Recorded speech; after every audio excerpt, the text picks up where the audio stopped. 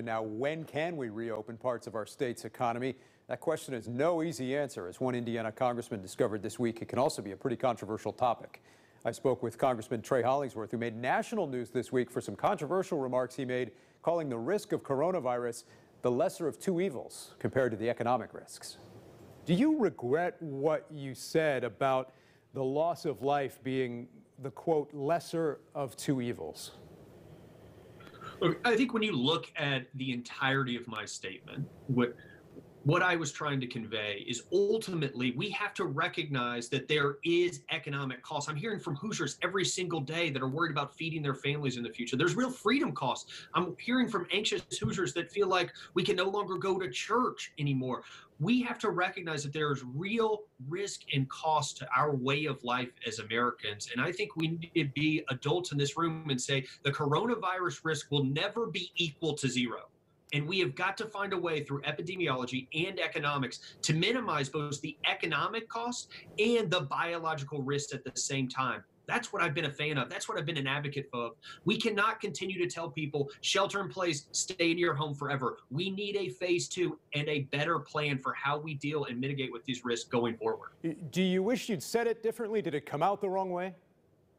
Look, ultimately, we have got to get across to the American people that there is not going to be a moment in Indianapolis in a month when somebody blows a whistle and says, that's all gone, it's past. We will live with this coronavirus risk being non-zero for a long time to come. And I want to make sure that we also have an economy that empowers Americans to find opportunity, that enables them to feed their families, that enables them to be able to educate their children, that enables them to be able to go to church. And we have got to weigh those costs against the biological risks as well and ensure that policymakers offer Americans a better answer than just stay at home and hope this goes away. Randy Schmidt, who's the president of the Indiana Alliance for Retired Americans Educational Fund, called your remarks, quote, outrageous and dangerous, and said you're willing to sacrifice the most vulnerable Hoosiers, including seniors and essential workers, so wealthy corporations can go back to making record profits. In his words, he said your callous cruelty must stop, end quote. What's your response to Randy and his group, the Indiana Alliance for Retired Americans? You know, Randy should reach out and talk to some of the Hoosiers all the way across the district that are really and genuinely hurting, that have trouble feeding their families, that are having trouble getting their businesses through this difficult time after they've invested their life savings in that are having trouble understanding why they can't help educate their children, why they can't go to church. And he needs to understand that there is real cost attached to this. And I have been a strong advocate from day one of making sure we protect those that are most susceptible to this disease. But we also have to ensure that we enable our way of life to continue, knowing that the risk is never going to be zero. We will live with this for a very long time, and we have to ensure that we develop a plan. You've taken a lot of heat, though, for those comments. Are you surprised at the reaction to your interview with WIBC?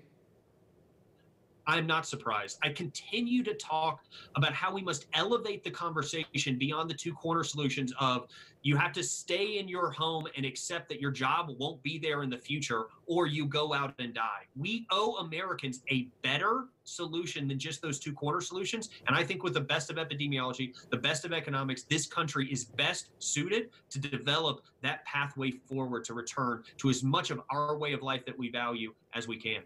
All right, Congressman Trey Hollingsworth in an interview with me earlier this week. Late this week, we also heard from both of Indiana's senators, Todd Young and Mike Braun, on this topic of reopening the economy and the debate over who has the authority to make that move. Well, obviously, I want our public health officials to strongly inform any policy responses.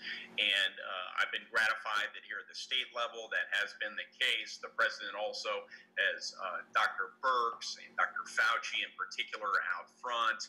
And so that's imperative. But I also want to make sure that we factor into our overall calculations, the impact that a down economy can have on people's health. I think it's important for governors, even that generally don't like the president's point of view or don't like his approach towards things.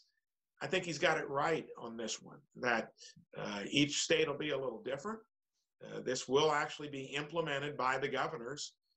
So he'll need to be working with them to try to do what he's wanting them to do. And he needs to respect their knowledge of the lay of the land in terms of how this is going to unfold in the trenches. All right, in recent days, we also caught up with Congressman Larry Bouchon and Andre Carson, who spoke with our D.C. correspondent Trevor Shirley. We've seen kind of how the states, to a certain extent, have been forced essentially to bid against one another for equipment, supplies. Do you feel like Indiana, and Indianapolis specifically, is getting what it needs to hopefully stave off that classification of an emergent hotspot? We've been working with Governor Holcomb and his team. We've been working with the mayors and state and local officials as a congressional delegation to see to it that their needs are met. It's an ongoing struggle, but I think that, Indiana is one of those states where while we have partisan differences, we still come together as Hoosiers at the end of the day. Are you concerned about the possibility of opening things back up too soon? We've seen that in other countries where they've done that, and then there's been another wave in terms of cases. Yeah, I don't think there's a right answer to the question, honestly, from a medical standpoint. It's a very difficult thing to assess. We're seeing this week that some of the modeling is continually changing, downgrading the number of deaths expected, for example. And that's because they're relying on data, and that's all we have, right? And that's what you have to rely on. Whatever a model is put in place, of course, whatever you put in is what comes out the other end. So, everybody's working in good faith to try to make sure that the models are correct and the estimates are correct. But at the end of the day, things like what happens in the state of New York and how that works out in New Jersey is really going to help us understand the possibilities in the rest of the country.